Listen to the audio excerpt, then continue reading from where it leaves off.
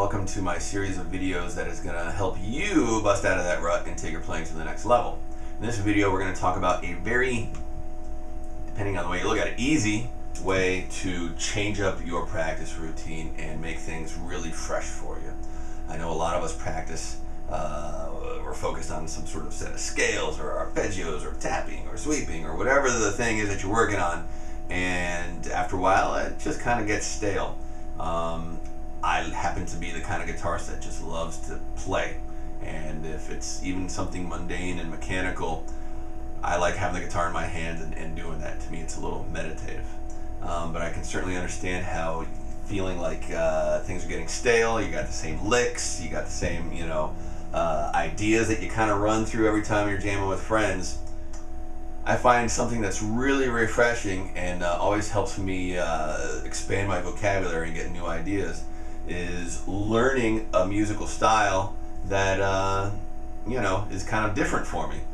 It's no secret I play mostly rock guitar, but I've really enjoyed over the last year and a half trying to learn how to play country guitar, and bought a few books and took some lessons and rented some DVDs and learned some new scales, like taking your usual blues scale and learning the other four positions and kind of using it in a major context, which a lot of country guys do, was different for me, but it opened up the doors and my ears to a lot of new ideas. Simply taking a style you're unfamiliar with is gonna force you to put your fingers on the guitar in places you haven't put them before. Bending notes like you've never done before. Playing, country. There's a lot of idioms, the idiosyncratic stuff for country guitar. Open kind of, harp-like scale runs, banjo rolls, hybrid picking, things like that. I like the challenge, and I like how it simply opens up, new ideas. Same thing for, jazz guitar. Chord voicings that, man, I just don't find myself, playing all these different crazy, major 7 flat 6 chords and minor 7 flat 5s and sharp 9s and on and on and on. But it helps, bend my ear a little bit and keep things fresh, and you never know when some new idea is going to come to you.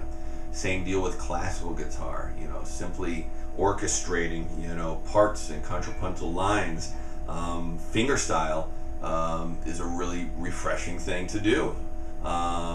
Lately I've been trying to practice some kind of neo-flamenco stuff on a nylon string guitar, and I've been really enjoying it, and it's really kind of opened up new ideas and playing style, just using scales that I don't normally use a lot, and applying that to my rock playing really helps.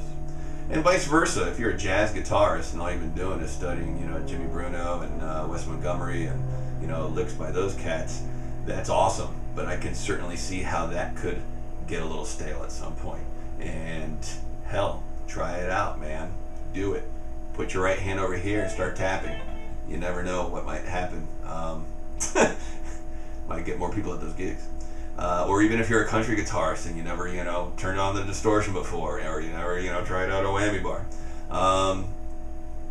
Trying to play music that ain't in your wheelhouse, man, is that a great way to keep things fresh. A lot of people always ask, don't you get bored playing, practicing as much as you practice? I keep it interesting, I change things up. Hope this helps. All you rock guitarists, get out there and learn some flamenco, and all you flamenco guitarists, pick up a guitar pick and see if you can't play Eruption at some point. Although you don't need a pick for that, do you? Until next time, take it easy.